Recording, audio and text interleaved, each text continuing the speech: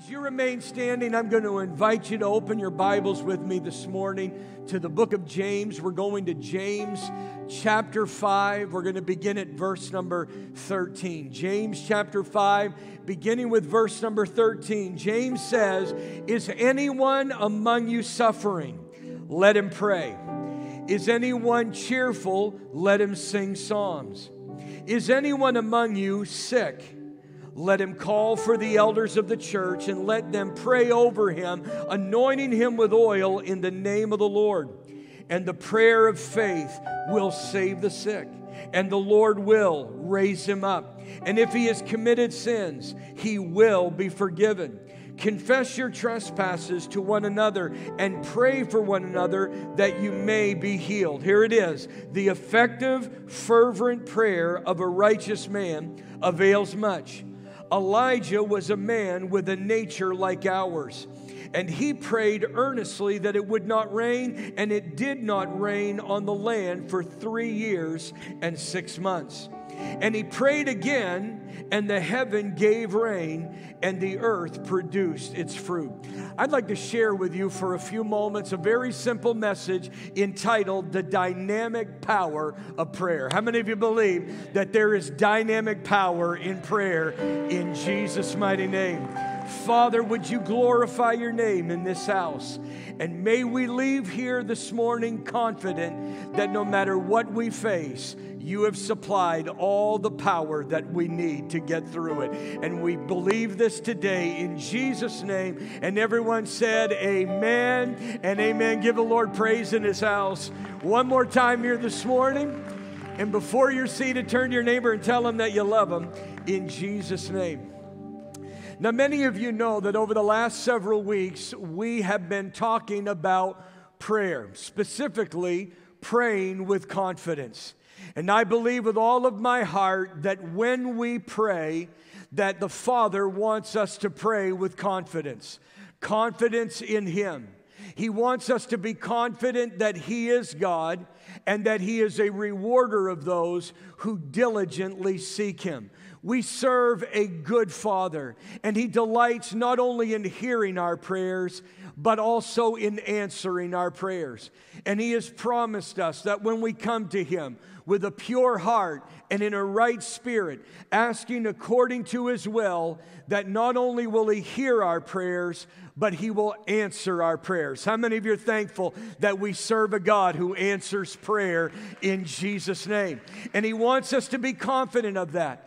But last week we learned that God also wants us to be confident that even when it seems that our prayers are not working, that God is still at work. God wants you and me to be confident that even when it appears that our prayers are not working, and there will be times when it feels that way, that we are confident that God is still at work in our lives. You know, I was thinking about it over the weekend, that when Josh or Amanda would come to me and they would make a request or they would ask me for something, that I didn't always answer them immediately. There were times when I needed to pray about that myself. There were times when I needed Kathy's input and her counsel. There were times when I just needed to weigh it out in my own heart and consider the request that was before me. And so there was a delay. And my point is simply this, that in that time of delay, it would have been very easy for Josh and Amanda to think that I had forgotten about them, or to think that their request wasn't that important to me.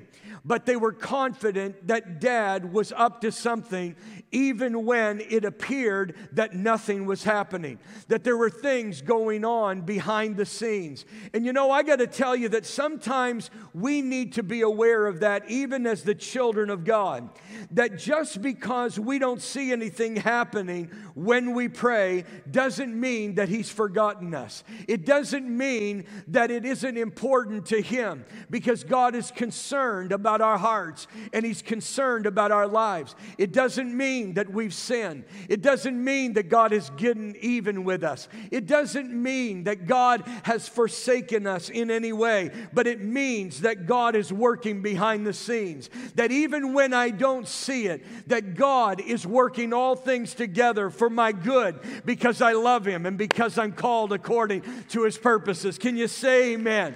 God is still at work. God wants us to keep praying, to keep believing, and be confident that even when it doesn't seem like it, God is at work in our hearts and our lives. He wants us to be confident enough in Him that we can just simply rest in His presence, knowing that soon, that very shortly, God is going to move, and the one who has promised is also able to perform in Jesus' name. How many of you know we serve a good Father and He's never given up on us in Jesus' mighty name? But you know, this morning there is something else that the Father wants us to be confident about in prayer, and that is He wants us to be confident that prayer makes tremendous power available to us. Let me say that. Every time we go into prayer, God wants us to be confident that prayer makes tremendous power available to us. James says to all believers in this powerful letter, the effective, fervent prayer of a righteous man avails much. Another translation says it this way: the earnest, heartfelt, continued prayer of a righteous man makes tremendous power available, dynamic in its working. James tells us in no uncertain terms that when earnest, heartfelt, continued, and persistent prayer is offered to the Father, that it makes tremendous power that is dynamic in its working, available to us. Now, did you catch that this morning? Because it doesn't sound like you did.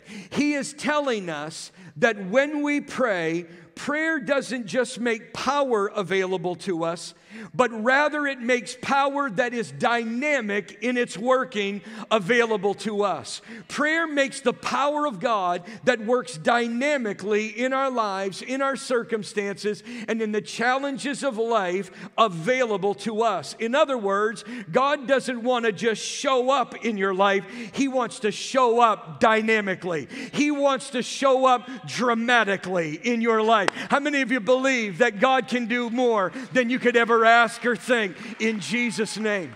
You know, there are some men and women that they always want to show up late in a crowd. They always want to be the last ones in because they want you to notice that they have arrived, because they're thinking that there's something. Lean into your neighbor and tell them, you're not anything really. I mean, just tell them that. But there's some people that they always want to arrive late because they want everyone to see that dramatic entrance. Well, let me tell you something, that's why sometimes it feels like God is late, but He's never late. He's always on time. But He wants to show up when you have given up on yourself. He wants to show up when you've given up on all the other resources, because He wants to show up in a dramatic way to remove all doubt that it was God who made a way where there seemed to be no other way. He wants you to come to the end of yourself so that your trust moving forward will never be on yourself, but it'll always be on God. He wants to move dramatically in your life. He wants to move dynamically in your life. And if you believe that, give Him a shout of praise in this house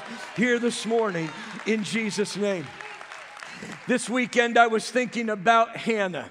And many of you know that Hannah was one of two wives that belonged to a man named Elkanah. And even though he loved her very much, she was barren. It was physically impossible for her to conceive any children. And she was deeply ashamed of that condition, because many of you know that tragically in that day, if you could not bear a child or conceive, it was seen as a curse from Almighty God. And so she was ashamed of her condition. But she was also shamed by Elkanah's other wife, who provoked her year year after year and made her life miserable. But Hannah knew her God, and she knew that prayer makes tremendous power, dynamic in its working, available to us. And so Hannah prayed, and she sought the Lord and said, O Lord of hosts, if you will indeed look on the affliction of your maidservant, and remember me, and not forget your maidservant, but will give your maidservant a male child, then I will give him to the Lord all the days of his life. And don't you know that when she returned home, that Elkanah knew Hannah, his wife, and the Lord remembered her.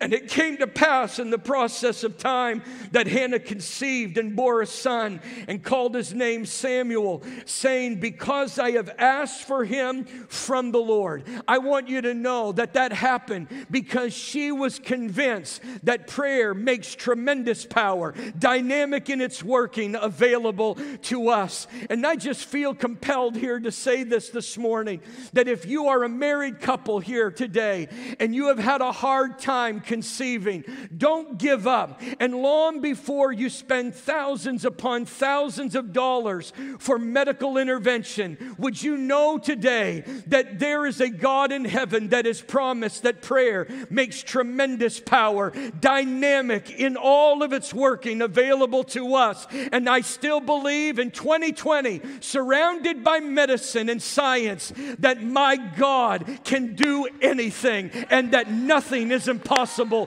for him. In Jesus' name, can somebody give God the praise?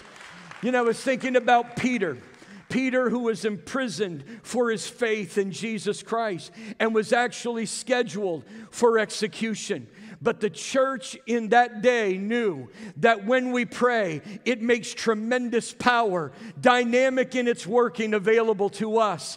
And the Bible says that constant prayer was offered to God for Peter by the church. And while they prayed one evening, the Bible says, behold, an angel of the Lord stood by him, and a light shone in the prison. I wish I had an hour to preach on that right there. How many of you are thankful that light still shines in the prison? In Jesus' mighty name. And he struck Peter on the side, and he raised him up, saying, arise quickly.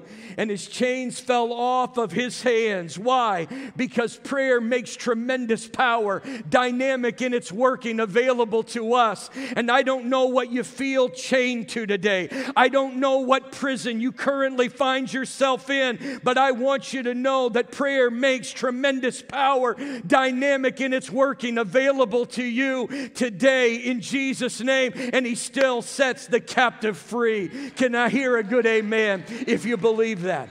You know, I was thinking about Elisha this weekend and his assistant Gehazi.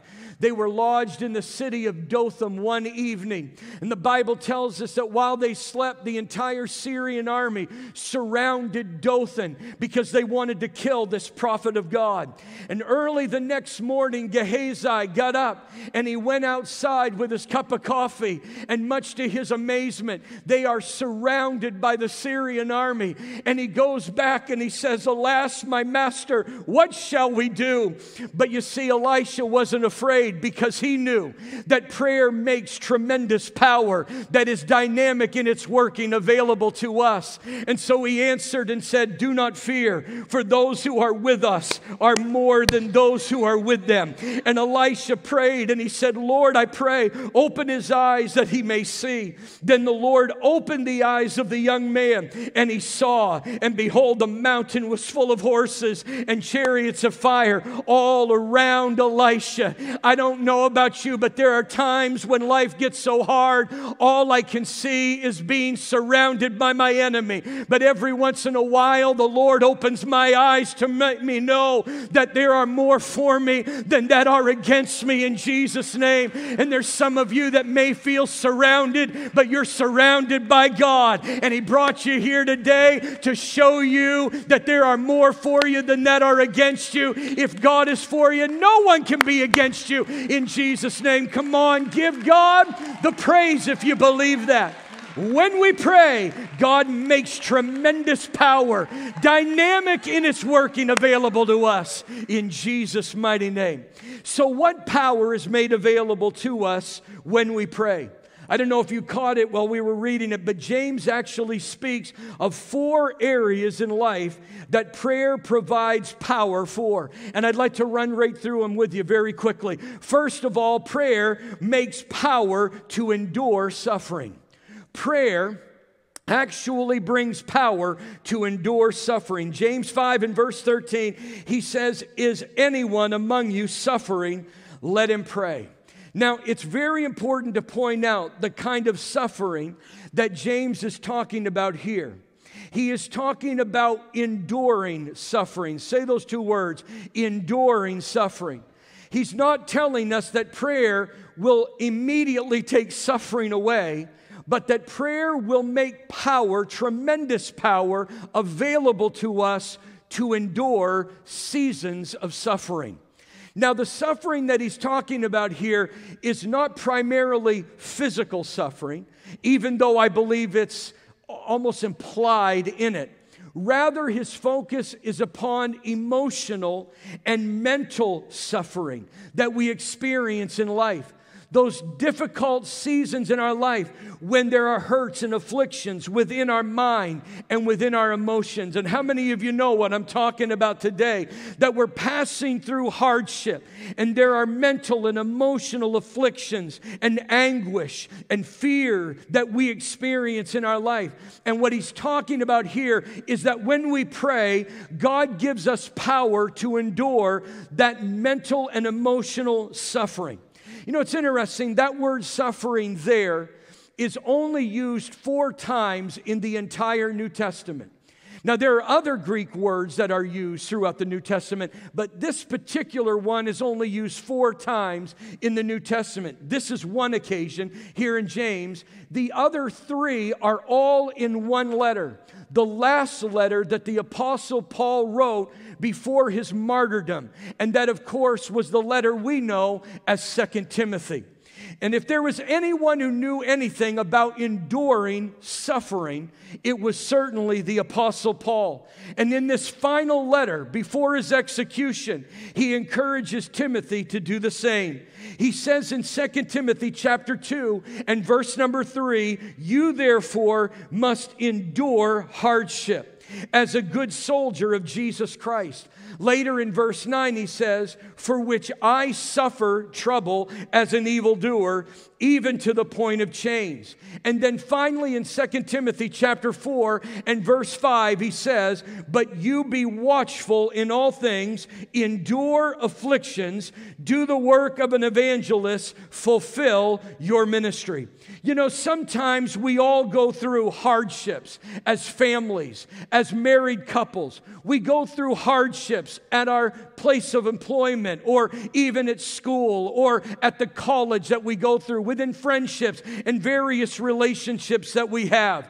But we have to endure these hardships as good soldiers, knowing that we are in a spiritual war and there is no getting out of it. Certainly there are going to be moments when your mind and your emotions are a wreck and a mess as the enemy assails you. But we've got to be watchful for those enemy attacks. We have to endure the fiery darts of the wicked one, of unbelief and of sin. And we have to do the work with which we've been called to do and fulfill it in Jesus' name. But that's going to take more than willpower. You've got to have power from on high, because you can't will yourself out of depression. You can't will yourself out of anxiety and fear. But I want you to know that prayer makes tremendous power, dynamic in its working, available to us. And He may not bring you out of it immediately, but He will give you the power day by day to endure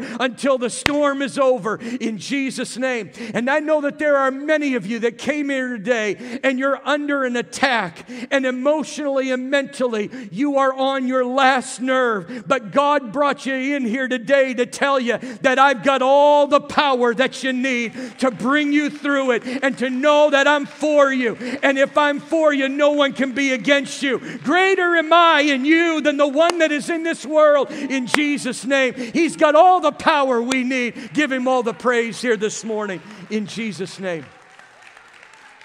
Hallelujah. But there is also power to sing. power to sing. Did you see this? James 5 and verse 13. Is anyone cheerful? Let him sing psalms. Now, I find that very fascinating, that he turns from misery to cheerfulness. He starts out addressing the issue of misery, but now he turns to cheerfulness. And I think it's James' way of saying, it doesn't matter what season you find yourself in, never forget that God is your source. That God is the one you need to be leaning upon. Everyone goes to the Lord when they're miserable, but can you go to the Lord when all is well in life? Everyone goes to the Lord when their life is falling apart. I want to know, do you still go after Him when everything is going well in your heart and your life? You can never take a break. In every season, God is your source. Turn to your neighbor and tell him, God is your source. I need to pray in the good times, and I need to pray in the bad times. I need to pray when all is well, and I need to pray when it feels like all hell is coming against me. God is my source. And only prayer can turn a song into praise. Only prayer can turn a song into worship. There are many of you that when you come in here on Sunday morning, it is just a song service to you because you haven't spent any time with the Lord all week long. And you came in and you just sang songs here today. But for the rest of us, we've been praying all week long because we know that without Him, we're never going to make it. We were crying out, God, just see me through. And when we came in here today, we didn't come to sing a song. We came to worship the God who made a way for us this week in Jesus' mighty name. That's why praise and worship sometimes is so dry. It's because you have not been spending time with God all week long. My friend, I came in here excited because I've seen God make a way for me all this week in Jesus' name. How many of you here to worship our God this morning in Jesus' mighty name? Bless God. Now listen, we got to be clear on this. Prayer can't make you a better singer. That would really be a miracle for some of you. But I will tell you that prayer will give you the power to worship the Lord in spirit and in truth. Prayer will make your praise powerful. You know, sometimes we fail to recognize the deep connection between prayer and praise. And yet some of the greatest prayers in the Bible were actually songs of praise to the Lord. Your book of Psalms is nothing but a collection of of songs that are offered to God as prayer unto Him. God can power up your praise and make dynamic power available. That when you praise, I don't know if this just changed, but you got to make an adjustment. I don't like to do this, but something just happened in my mic. But there is something about when we pray that will bring dynamic power to our praise times in Jesus' name. My mind immediately went to the Apostle Paul and Silas when they were beaten to within an inch of their lives and thrown into an old Philippian jail cell. They were chained there hand and foot. They were bleeding, beaten, bruised, and battered. And how easy it would have been for them to collapse under the pain and to give in to what could have been feeling like God had failed them.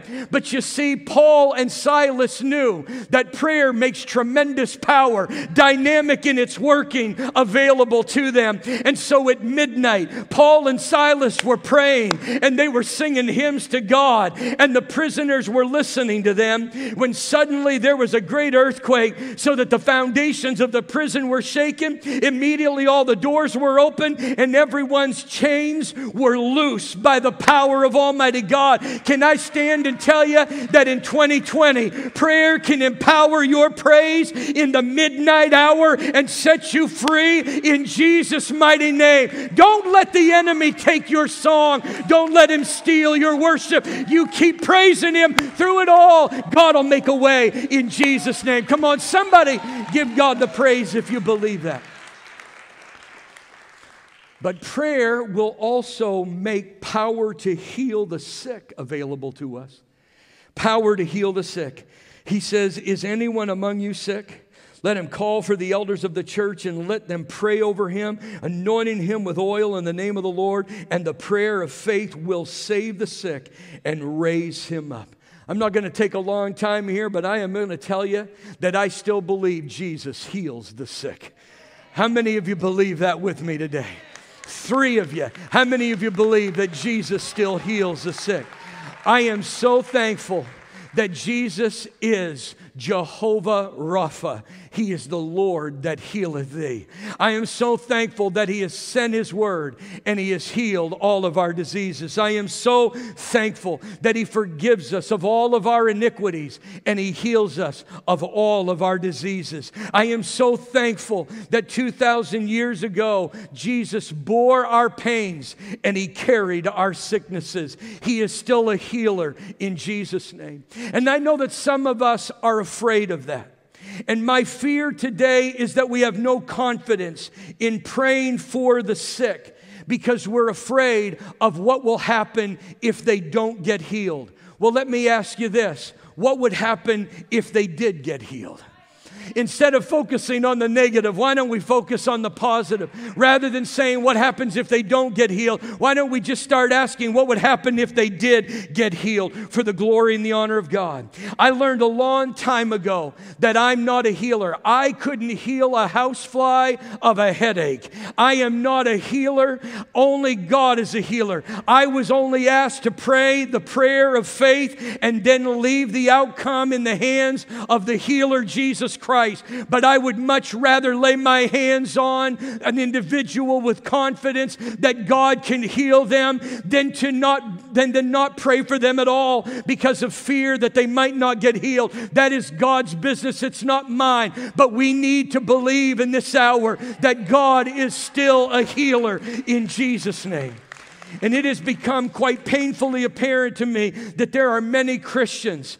They have more confidence in COVID hindering them than they do in Christ healing them. I don't want you to be afraid of a virus. I want you to be confident in the victor, Jesus Christ. He rose from the dead. He's victorious over death, hell, and the grave in Jesus' name. And there is still power to heal the sick in Jesus' name. You know, I know that a lot of us are afraid of health care in the United States of America, and that is motivating your decision in the election booth. But can I tell you today, I've got a cheaper and more effective health plan this morning. It is prayer that makes tremendous power, dynamic in its working in my life. I'd rather pray and believe that God can make a way where there seems to be no other way. Can I hear a good amen if you believe that our God is still a healer of our infirmities in Jesus' name? And then finally, there is power to be free from sin. There is power to be free from sin. Verses 15 through 16, he says, and if he has committed sins, he will be forgiven. Confess your trespasses to one another and pray for one another that you may be healed. I'm going to stand here today and tell you it is one thing for prayer to produce the power so that I might endure suffering. It is one thing to pray and for God to give me the power to sing and worship my God in the good times. It is one thing for me to pray and believe that there is going to be power even to heal my body. But I will tell you right now that the absolute greatest display of God's power is freedom from sin. That is the greatest display of God's power. Jesus made it very clear when he was actually challenged about his healing power. He says, which is actually harder, to pray for a man to be healed or to forgive a man of his sin? I want you to know that God's greatest display of power is that he has set us free from sin, and now we are hungry for righteousness in Jesus' name. When we confess sin to one another and pray for one another, tremendous power, dynamic in its working, is available to set the captive free. And I want you here to hear me this morning that you don't have to be a slave to sin any longer. You don't have to live in sin's bondage one day, 1 hour longer. Prayer makes tremendous power, dynamic in its working, available, and He can set you free. Not tomorrow, not next Tuesday, not next week. He can set you free right now in Jesus' mighty name. Can you give God the praise here in this morning? But did you notice that there is one condition for receiving this tremendous power that we do have to touch on? I built you all up to bring you back to this point. There is one condition that is laid out here. It's right there in verse 16. The effective, fervent prayer of a righteous man avails much. Power isn't made available to just any prayer that is offered. It's prayer that is offered from righteous people that avail much. I don't want one person to leave here and think that you can be outside of God's grace and that power is available to you. It is very clear that the prayer of a righteous man avails much. Now understand that there are two righteousnesses, if that's a word, that we have to walk in. There is a positional righteousness and there is a practical righteousness. We stand by the grace of God in the righteousness of God through Jesus Christ our Lord. In fact, I talked about that last week. He who knew no sin became sin for us that we might become the righteousness of God through Jesus Christ. Our righteousness, our attempts at being right with God are like a filthy rag to Him. But God in His grace and mercy has stepped in and through Jesus Christ has given us the opportunity to be proclaimed righteous before the Father. And that is a positional righteousness that we do not earn, that we do not work for. That is a gift from God. And I am thankful for that positional righteousness in Jesus' name. But all throughout the Word of God, we are also told that we must obey His commandments, that we are to walk righteously before the Lord, and that would be a practical righteousness. And both of these are in view here when he says that the prayer of a righteous man avails much. Those who are positionally right with God and those who are practically right with God day by day. And sometimes we get intimidated at the thought of living a righteous life because we are all too well aware of our faults. We're all too well aware of our failures, of our sin, of our stumbling, and we believe that every time we stumble or we struggle in life that we are no longer positionally right with God, and nothing could be further from the truth. Just because we stumble does not mean that our position with the Father has changed, because that is not of works. It is by the grace of Almighty God. That does not give us a license to live any way that we want to, but it is just an encouragement to our heart that we can repent and we can be in that right standing with Him again. I want to assure you here this morning that living a righteous life doesn't mean that we will never fail. What it does mean is that when we do, we deal with it righteously. I can still remember the day that I read that, and it was so liberating for me. To recognize, because if you have an amplified version all throughout Proverbs, it doesn't just say righteous, it says consistently righteous. And you're thinking, wait a minute, how could I ever walk consistently righteous? And we think that being consistently righteous means that we never fail. But no, being consistently righteous doesn't mean you won't fail. It just means that when you do, you deal with it righteously. That you deal with it the proper way. And boy, was that liberating to me. It just means that when I stumble, it means that when I fall, It means that when I trip, it means that when I sin, I immediately before God confess that rather than try to cover it up. And I go to others that my sin may have affected and involved, and I confess it to them.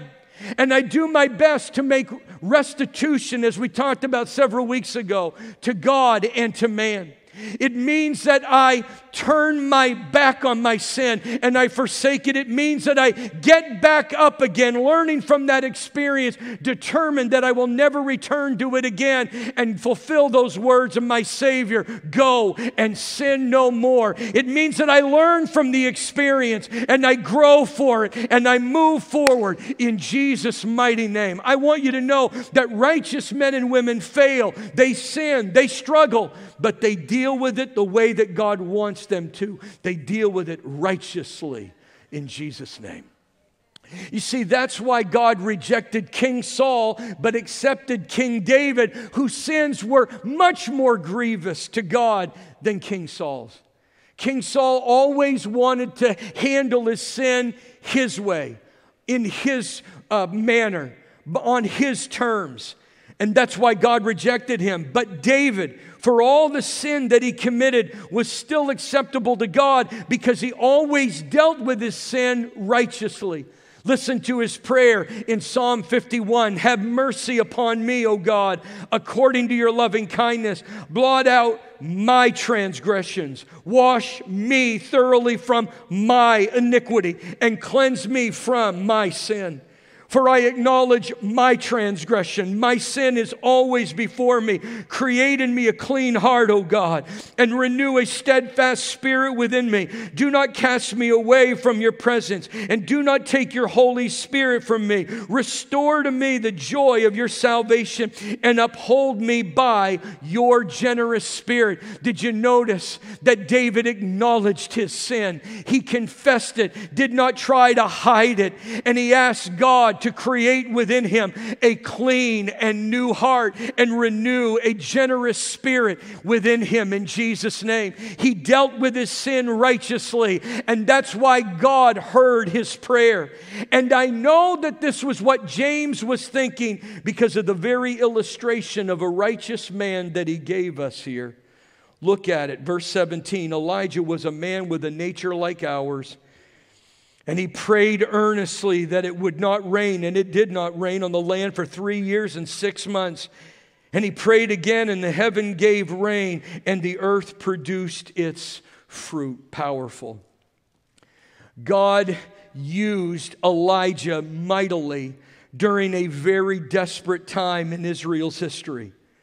God actually used Elijah to bring judgment to the nation of Israel in order to get the nation's attention. And he did it by praying. And when he prayed, it didn't rain upon the land for 3.5 years. And then 3.5 years later, he comes back and he prays. And this time the heavens open, rain descends, and the fruit come forth. But the Bible says that Elijah was a man like us. He had a nature like us. And what that just simply means is that his nature was susceptible to sin just like ours is. There was nothing special about Elijah. He was a common man just like all of us. He had a nature just like ours. He could be tempted with sin. And we see that because if you know his story, right after he saw the fire fall from heaven and consume the sacrifice, right after he saw rain fall on the earth after 3.5 years of drought, even after he was actually empowered by the Holy Spirit to outrun a horse-drawn chariot back to the city, he immediately ran for his life at the threat of the king's wife named Jezebel, hid in a cave, fell into a great depression, and actually prayed for the Lord to take him. He fell. He gave up, just like many of us do. He wanted to quit. Just said, Lord, take me now. But God was with him. How many of you are thankful that God is still with you even in the darkest days of your life? Amen. God was with him, and he restored him, and he finished well. Because he would go back And he would raise up the next generation of prophets, starting with Elisha that we talked about at the very beginning. God was so pleased with Elijah at the end that he didn't even let him die. He took him into heaven in chariots of fire. How many of you are thankful? It isn't how you begin, it's how you finish. In Jesus' mighty name. Bless the Lord. And he left that illustration just to tell us that being righteous doesn't mean we're perfect. It just means that when we fall, we get back up again. In Jesus' mighty name. I'm glad that he is a God of second chances. I'm glad that he's the God of third chances and fourth chances. How many of you are thankful that we serve a good and merciful God here today? My Bible tells me in Proverbs 24 and verse 16, for a righteous man may fall 7 times and rise again. Bless God. You know, it's no secret that the church has really dropped the ball. Not just Bethel, but the church in the United States of America. We've dropped the ball over the last 25 or 30 years. While the enemy was raging against this nation, most of us were entertaining ourselves, not serious about the things of God, and we've fallen. But I am so thankful that God is a God of second chances. And even now we can rise up again in Jesus' name. And we need to, because when the righteous pray, tremendous power, dynamic in its working, is made available to us in Jesus' name. I believe that God still has not given up on the United States of America, because if he had, we wouldn't be here. I believe that God is still looking for a remnant that will get back up again and return to righteousness. And then God will hear our prayers and move again in Jesus' name. Come on, everybody, give him all the praise. Bless God. Hallelujah. Come on, give him all the praise. Stand to your feet. Magnify his name here today. Hallelujah. We bless your name. Come on, lift your hands, lift your voices. Thank him for dynamic power that is available to us when we pray in Jesus' name. Hallelujah. Hallelujah. Hallelujah. God of mercy, God of grace. Hallelujah. We magnify your name, Lord Jesus. Hallelujah. Hallelujah. Hallelujah. Hallelujah. Hallelujah. Hallelujah. His heads are bowed, eyes are closed. No one is looking around here today. I'm just wondering how many of you here today, just by a show of hands, would say, you know what, Pastor Kurt, I am really going through that emotional and that mental anguish that you were talking about earlier. Just lift your hands right where you are. Amen. Many of you here today, you're just going through it. That's all right. That's what the body of Christ is all about. How many of you here would say that you need a physical healing here today? You need to know that God can heal you. Let me just see your hands. Many of you. This one, I don't know, but heads are bowed, eyes are closed. How many of you just feel bound to some sin, and you need to know that there's power to be set free from it? Let me just see your hands here today. There are some of you, even there, praise God. Well, you're in the right place today, because James speaks to us from 2,000 years ago to say that prayer makes tremendous power, dynamic in its working, available to us when we pray from a right place in Jesus' name. Father, you see every one of these hands, and you see each one that raised their hands and that mental and emotional anguish and pain that they're going through. The hands that were raised for those who are going through some physical infirmity right now, and those who feel bound in a sin that so easily besets them. But you brought them here to say that if you will pray, that if you will set your face to seek mine, and you'll diligently go after me, that prayer makes tremendous power, dynamic in its working, available to you. I can set the captive free. I can heal the sick. and I can give you the strength to endure this mental and this emotional suffering that you're experiencing until the storm is over. I pray that all of us are beginning to understand what you have made available to us in prayer. And I pray that we would not grow weary in seeking your face, because with you, all things are possible. In Jesus' name. And everyone said, amen and amen. Would you give God the praise in this house one more time? Amen. Turn to your neighbor and tell him, we serve a mighty God. We serve a mighty God. Amen. Don't quit. Even if you're down, don't give up. A righteous man will get back up 7 times in Jesus' name. I love you. Have a great week. We'll see you next week, God willing. God bless you in Jesus' name.